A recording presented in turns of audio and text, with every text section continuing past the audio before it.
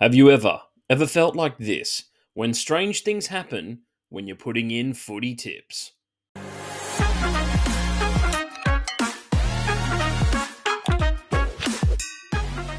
What is happening, guys? It's your boy Burgz here from the Casual Athlete. A little bit of a different look this week, and I apologize about last week's tips, guys. I was away on business, and my editing software has crapped itself. So, if any of you guys know any good editing software out there, I will be very appreciative. Please send it on through or put it down in the comments for me, and I'll check it out. I hope you guys had a good week as I did last week. We got 8 out of 8 tips correct. As we can see there, we moved into the 54th spot in the overall rankings on the NRL app, which is probably around about where I've been most of the year. I'm trying to push for that top spot right now, but yeah, it's definitely tough up there. 136 tips out of 172. I think giving you guys an idea of how I've been going this year really, I guess, puts a bit of legitimacy on myself, but also you can compare yourself to where I've been. And if you've been following my tips for the majority of the season, you should be up there in most of your comps this season. So I know I am going quite well in a few of my other tipping comps as well. So we are looking to snatch those prizes up as quick as possible. And having a weekend this week that we had in round 24, I know there's a lot of tipping apps out there where you can put your joker on. So it was definitely a good week to do that, getting 8 out of 8. And all the favorites won, which does often not happen. I was waiting for an upset to happen this week and, thought I might just cop it on the chin. But we also got those extra 2 points that you get for tipping the full round as well. So with that being said, guys, I want to take you through the tips that we are going to be looking at in round 25. And if you like the content that we put out here on the Casual Athlete, please go follow us. The link is in the description for TikTok, Instagram, and Facebook. We are active on all of those, and we are always looking for people to share their comments. Let us know how you are going in your tipping comps, in your fantasy comps. We do a lot of that here on the channel and love the support. Thank you so much. Make sure that you like and subscribe as well. We are getting up there in subscriber numbers. Big things coming in 2024 as well. So stay tuned for that news. Now, getting into the first tips this week, we have my North Queensland Cowboys returning from the bye against the Sharks. And this game's up in North Queensland. However, it doesn't fill me with a lot of confidence. Looking at the form guide, the Cowboys have actually lost 9 out of the last 10 games against the Sharks. And you'd say that the Sharks have picked up a little bit since they were on a bit of a downhill slide. They don't get too many players back for this game, though. I think Hazelton may come back into the team after his head knock against Burgz. But yeah, for the Cowboys as well, we don't really get anyone of note back. I think James Tarmo might be available, but I'm pretty sure his days are numbered as a player in the NRL. Although I love James Tarmo, I've got a very soft spot for him, and I was glad that we signed him up so that he could finish his career back at the Cowboys where it all started. So I'm going to go with my team this week, guys. As you can see, they're going to lock that one in. They are the $1.50 favorites at the moment, $1.55 favorites. I think that may change over the course of the week. The Sharks can be pretty strong. Their edges are phenomenal, and when they get a roll on, they can really put some points on teams. And earlier this year, we saw that as Cowboys fans. They put 40 on us, and we only managed to score 1 try in return. So we'll see how that goes. As for the margin, I'm going to go the Cowboys 1-12. I don't see it being any more than that. I'm only tipping the Cowboys because I think we need a win to stay in contention for that top 8. With the Knights getting a very easy win, it pushes us back out of the top 8. We were in it prior to the Knights winning on Sunday. So yeah, hopefully we can get a bit more of a stranglehold on this top 8 race, as it's becoming a bit of a contentious issue at the moment. And yeah, I think the Cowboys need a victory here. So I'm going to back my boys, and hopefully they get over the line.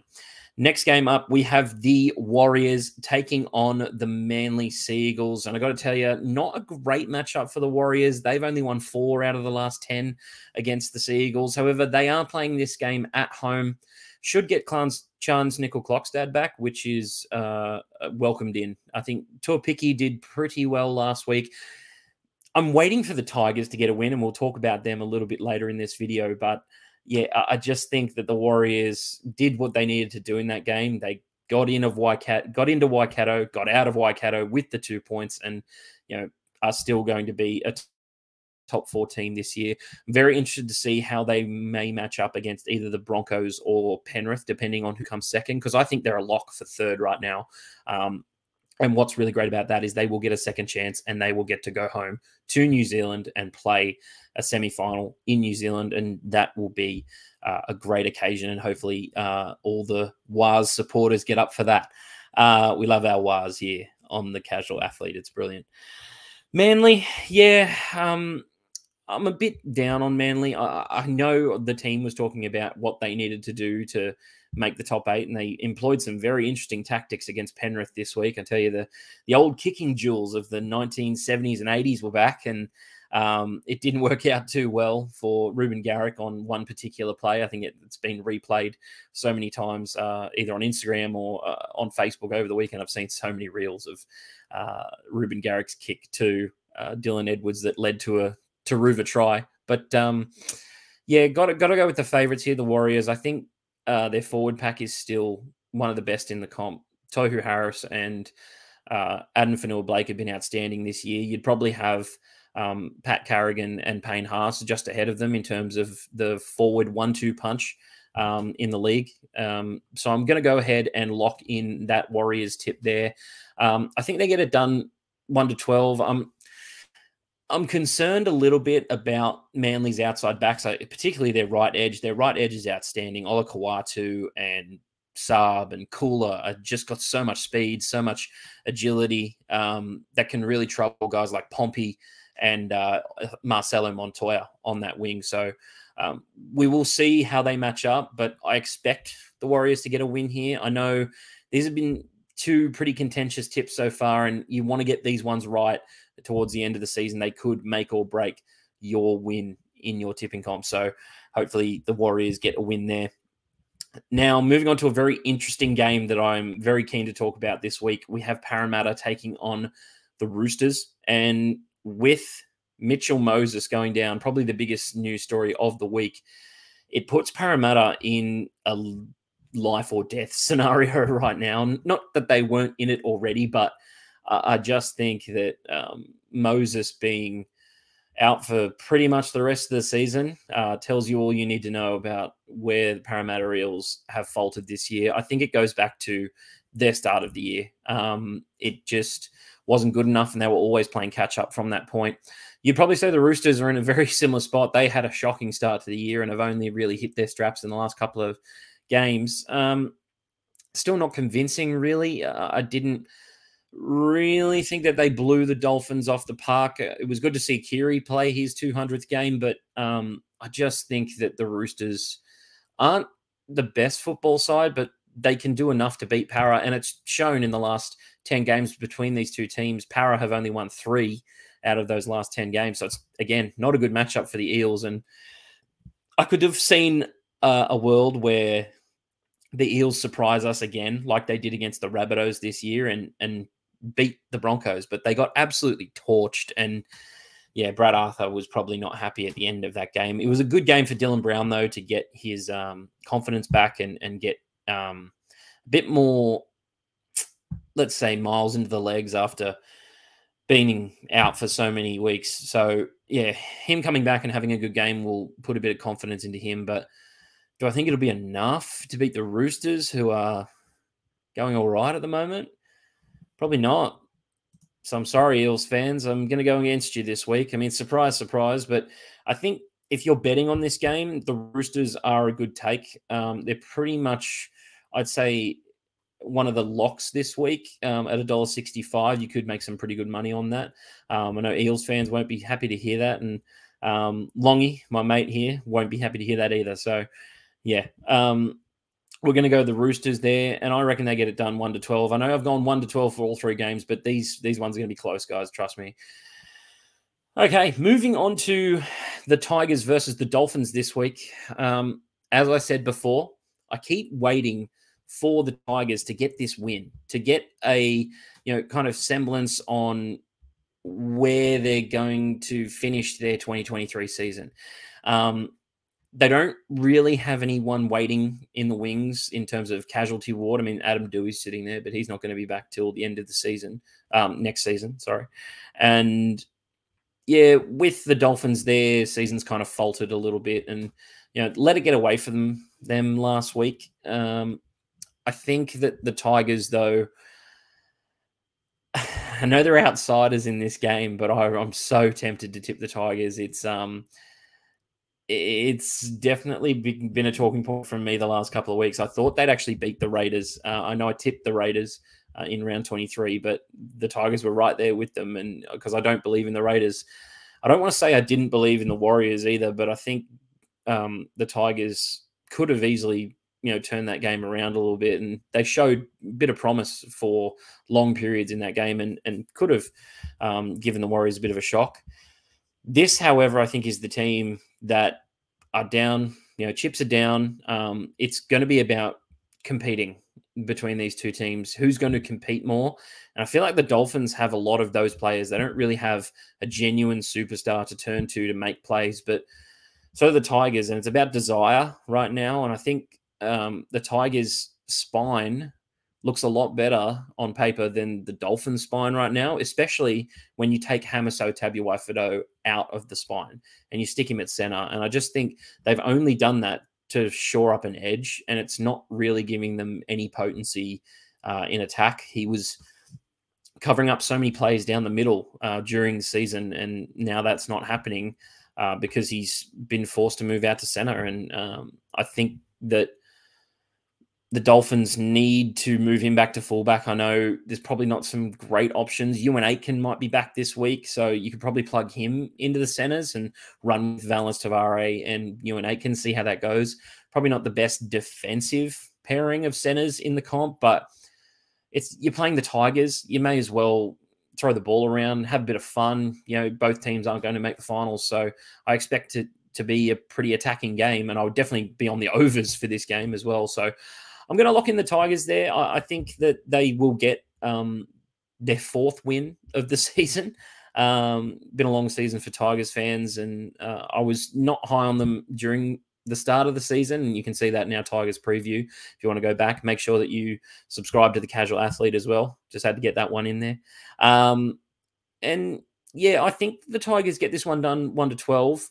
I know the Dolphins probably have a few clutch players in terms of like Jermaine Asarko's been outstanding this year, and Hamiso has just been off this planet, as I spoke about before. But Tigers' most influential player at the moment is Luke Brooks, and he is a player that they're letting go, surprisingly. So, yeah, I think he'll want to put in a good performance in a win that could possibly be his last win as a Tigers player. So, going to lock in the Tigers there, 1-12. Moving down to the Titans versus the Panthers. Not a good matchup for the Titans. They've won 10 out of the last. They've won 3 out of the last 10 games between these two teams. They don't often play each other twice in a season as well, which I found very interesting. But Panthers, yeah, they're just red hot there at the moment. I find it very interesting that the NRL has put this as the margin game for the week. I lost a bit of points out on the margin last week with that Knights game. So hopefully, I thought the Dogs would make it a little bit close. Sorry about that. Yeah, hopefully this one's a bit easier to tip. I know the Titans have gotten some players back and are showing glimpses of fight, but it's pretty simple. I just got to give credit to the Panthers at this stage of the year. I expected a bit of a slide with Coruscant, Kickow leaving. Burton a bit more of a residual one, but still going to be missed. He was a very good player for them, but they have just excelled beyond my expectations. They've become the new Storm. I think you can remember back to a time where the Storm just had the best spine in the NRL, and it was unstoppable each and every week. Penrith right now are that team. I just don't know who's going to topple them. Broncos look very good.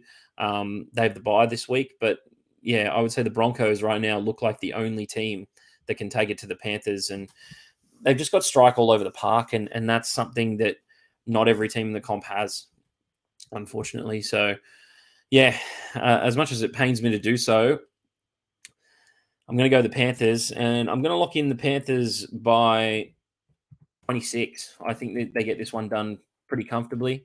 I know they struggled a little bit against Manly last week, but they're in cruise control for most of that second half, and it didn't really seem in doubt to me. I know Manly, once again, watching that game, I expected them to drop off a little bit, and they did. So the Panthers got that win, 1-12, and we move on to the next week. So yeah, 26 the margin there, and I'm going to go with the Penrith Panthers. Pretty easy one for me. Moving on to Wollongong, where we have the Dragons taking on the Storm on Saturday night. And the Dragons, look, they have not been the worst team at the moment. They're playing some pretty decent football. I think they were unlucky against Parramatta. I think they were, again, pretty good against the Rabbitohs. I think the Rabbitohs need to take a big, hard look at themselves right now and figure out if they want to challenge for a championship, because right now, based on the performance that I saw from them against the Dragons, there was an awful game for the last 30 minutes. No team could really hold the ball. And you look at guys like Cody and Latrell and Cook. I know Latrell had a good game, but again, it didn't really translate to a dominant performance and something that you expect from the Rabbitohs at this stage of the year. So he's not exactly having the best impact that he had last year going into the finals, which worries me a little bit. On the Storm side of things, they were always winning that game against the Raiders. I know the Raiders, I didn't get to speak about it in our last week's video, but the Raiders had actually won 5 in a row. Probably was heavily covered by Fox Sports. They won 5 in a row at Amy Park before that performance, and then they didn't score a try. First time that the Raiders have not scored a try in a game for, I think it was 3,298 days or something like that. So, yeah, the Storm pretty dominant, as expected. And I'm hearing word that Ryan Pappenhausen could be in the starting team or on the bench this week for the Melbourne Storm. So stay tuned for that announcement. We're going to go the Storm here, guys. Not too much to think about there. Storm 13+. And now we're on to Sunday's games where the Knights are taking on the Rabbitohs. Now, this has become a potentially juicy matchup, as you might say. The Knights dominant again against the Dogs. I know they're playing the Dogs, and they get to play the Dogs twice in the space of 6 weeks, and they put 100+ points on them, but not really a true reflection of where the Knights are sitting at the moment. Kalen Ponga, again, had a strong game without being particularly exciting in a team that, scored 42 points. I think it was maybe a lack of defensive effort for the Dogs as to why they let in so many points. There was just no effort on some of those tries, and you can see that some of the tries that the Knights scored were not first-grade quality. So, yeah, I think they beat up on, the little kid in class at the moment with the Dogs. But credit to the Knights. They are in the top 8 right now, but they got a couple of tough fixtures to finish the season here. Rabbitohs being one of them. I've just got to go with the Rabbitohs right now. I just think they have too much class for the Knights. And if the Rabbitohs lose this game, then they are staring down the barrel of a potential showdown with the Roosters. And how juicy would that be in the last round of the regular season to have the Rabbitohs and Roosters go at it for a spot in the finals? I know my team are in contention as well, but I would love to see that matchup and see the fire that would be built up for that matchup as well. Again, yeah, I think the Rabbitohs are just one of those teams where you can't count them out, especially after a weekend where they haven't exactly been their best. I know they got the 2 points, but they can't rest on that. So this week, I expect a better performance from the Rabbitohs. Moving to our last game of the season, moving on to our last game of the round, guys, we have the Rabbitohs taking on the Bulldogs.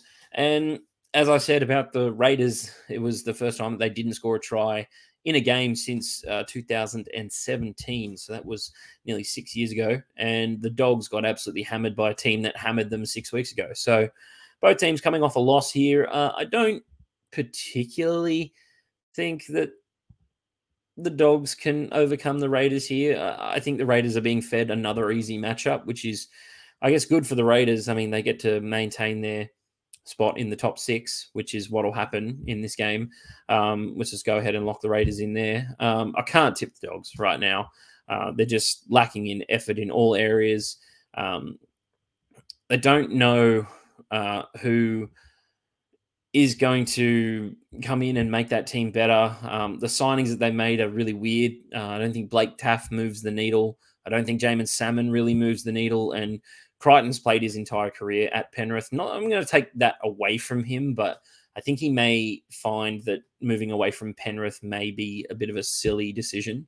But we'll have to wait till 2024 for that. The Raiders, they'll get this one done 13 plus. They'll want to bounce back after an embarrassing performance against Melbourne Storm. And that's not me calling it embarrassing. You can go to Ricky Stewart's press conference for the call of that being embarrassing. I'll put the link in the description for you guys. Raiders 13 plus, and hopefully we get another 8 out of 8. Hopefully we get another 8 out of 8 this week, guys.